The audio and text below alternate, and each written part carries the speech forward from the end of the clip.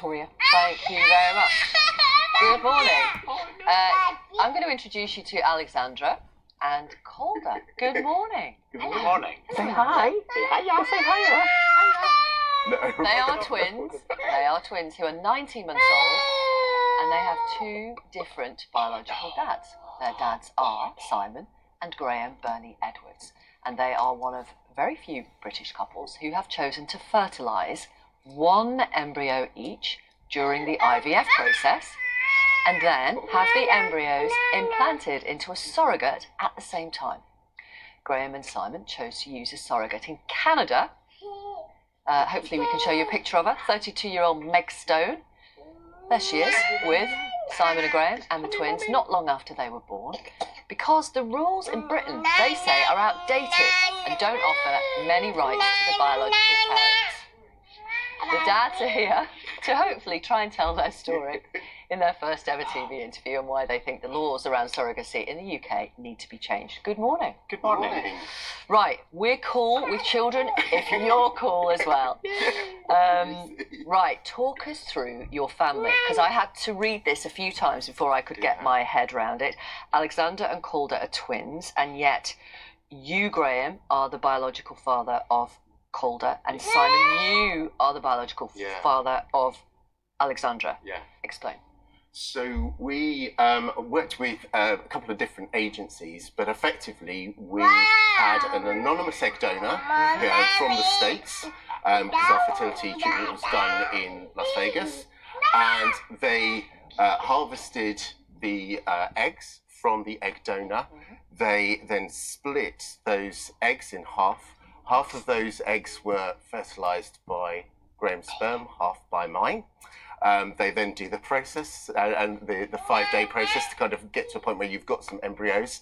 And at the end of that, we had a number of embryos fertilised by Graeme's sperm and a number by mine. Okay. Those were then obviously graded, as they do. They then froze them all. Then when they were ready to do the transfer to... Just so everybody's aware, children have gone off to grandma Lynn. They've gone to see Nana. Lynn, who is offset, and they are absolutely delighted to see their Nana. Right, yeah, so when they were ready to do the transfer, they then took the two strongest of each of our different embryos, and those were transferred into our surrogate. So effectively, they have the same biological mother, but two different dads. Which means they, although they were born pretty much at the same time, I think there was a few minutes. Yes. They are half siblings. Yes. Yes. Gosh, yes. And when you two were talking about having children, were you initially debating which one of you should be the biological father when you were thinking about egg donation and surrogacy and all the rest? Yes, it was always a bit of a difficult one, and we had thought we were both from families with siblings, and we knew that we pretty much wanted more than one child, so it was the agreement would be that if we were to go down the road of surrogacy, one would be Simon's child and one would be my child, and when we spoke to the first agency, they introduced us to the idea that actually we could implant two embryos at the same time, and we could have twins, although they would only be half siblings. But I mean, presumably your jaw hit the floor, because I've never heard of this. Yeah. Neither had we. Yeah, it was a complete revelation, really, and you kind of sort of like think, oh, you know, is this something we should be doing? Yes. And that, but you know, the clinic was like, yeah, you know, we have a number of couples that go along this route, so yeah. And here they are. And here they are. And why did you choose Canada to find a surrogate? We chose Canada specifically because we really like the setup, the legal framework for surrogacy in Canada. It's very similar to the UK in many ways in the fact that it's altruistic, it's not about payments. And for us, it's really important that we wanted to be able to have an ongoing relationship with the surrogate, because we can't have the children can't have a relationship with the egg donor. It's really important that they have that kind of relationship going forward. But the legal framework in place in Canada is far more straightforward, far clearer and provides a lot more legal surety, which for us just felt really important. Because in Britain, as I understand it, when a child is born from a surrogate, they have 6 weeks, if I've understood this correctly, to decide whether they want to keep that child or not. Absolutely. Called us back. Hello, mate. And I think Alexandra is on her way, following her brother. Hello. You gonna come and sit up here? No. Colin's going back to his grandma. Yeah, I mean, so you've got this 6 weeks kind of cooling off period, which you still have in Canada, but it's only a week. Right. But in that time, in the UK, we wouldn't be on the birth certificate. So it would be the surrogate. And if she was married, her husband would be the ones listed on the birth certificate. Even though he hadn't fertilised the embryo? Even if they have no biological relation to the children, that is the case. And so, and that doesn't get reversed until the parental order is put in place. Which, for us, and we didn't hang about, took about 9 months. So. Hello, Alexandra. Come back. Hey, you gonna come here? Yeah, she's here. Good girl. Obviously, having 2 embryos implanted into your surrogate in Canada, there is no guarantee that they are both going to survive. Either of them are going to survive. When she revealed to you that, yes, they had taken and that they were growing, what was your reaction? There was many emotions that went through her head. Yes, we were highly delighted, absolutely elated. But then reality kicks in, and we sat and thought, "Oh crumbs, what have we done?" Because it is going to be not just 1, but 2. But yeah, just absolutely blown away by the science and the fact that it was successful and it all worked. Went according to plan. And I think she FaceTimed you from the scanning room, didn't she? Where you were able to see on the ultrasound 1 heartbeat. Yeah. And pausing, deep breath, maybe not even breathing, and then you saw the second heartbeat. I was just about to say, probably not even breathing. Wow. And to see that was just, I remember, we sat at our kitchen table for about 2 hours afterwards, kind of going through, elation to crying to complete and utter shock and thinking, oh, actually, what have we done? The sort of reality of the fact that this was actually happening, settling in. But where is it? And was the pregnancy relatively smooth? Meg has 2 sons of her own, Yeah.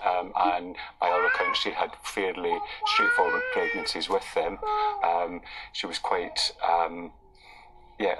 reassured us that she carried healthy babies. It was all pretty much going to plan. We had arranged to go out to Canada 6 weeks before. Yeah. The babies were due to be born in case they came early, and we had allowed ourselves a bit of a buffer after they were born, again, in case there were any health issues. Our children, I suppose, just gave us a little inkling of how they were going to be, and threw a false alarm a week before we were due to go out to Canada. And there was a very panicked Friday evening, getting things together, lots of messages back and forward to Canada. They thought the babies were going to be born slightly early. So you're on a plane, out there, quick. And actually, she went to full term. 37 weeks Yes. in the end, In the 6 weeks we were out there, they did give us a false alarm every week. Really? Yeah. And we can see that this is continuing now in reality. Yeah, Now they're here. So if in this country, would you be able to have an agreement with a surrogate that was legally enforceable? No.